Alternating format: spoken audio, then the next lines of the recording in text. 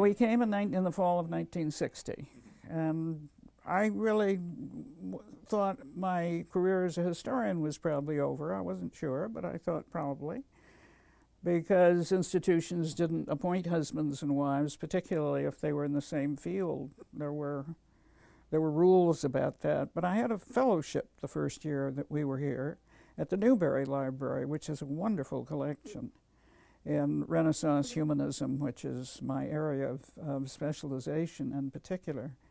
And I was also asked to teach a section of Western Civ.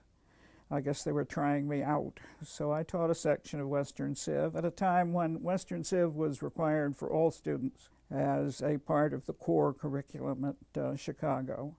And then I was offered a job, a full-time job, for beginning the following year. Well, I thought the students were unusual. I had been an assistant professor at Harvard before coming here, and the students there were diverse in terms of their intellectual interests. Some had no intellectual interests at all, so far as I could tell. They did all their studying and reading period. Here, all the students seemed to want to be intellectuals. That was different. And here they were all studying the same texts and so on, so they were talking to each other about what they were reading and the ideas that they were coming into contact with. And that was wonderful for a teacher to feel that there was that kind of focus and there was that kind of intensity. Well, A.J. Liebling, and this was in the 50s, wrote for The New Yorker a series called The Second City, about the city of Chicago.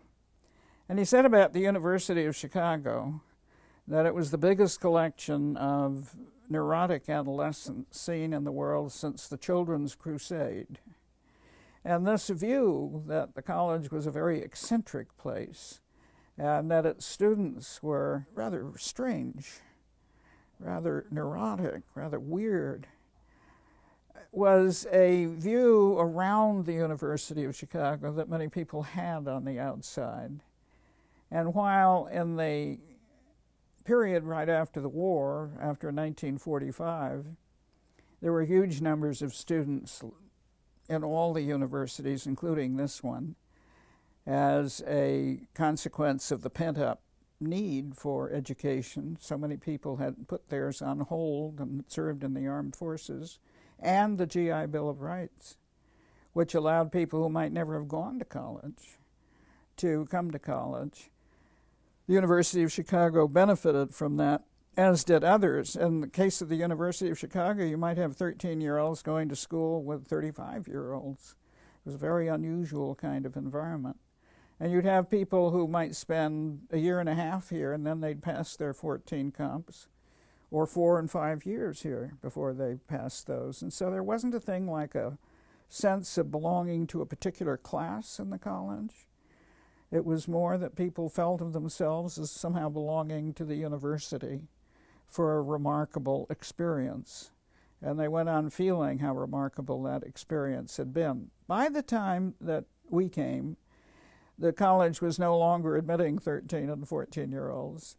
And therefore, the wave of veterans had basically passed through the college. They were in the graduate school by that time.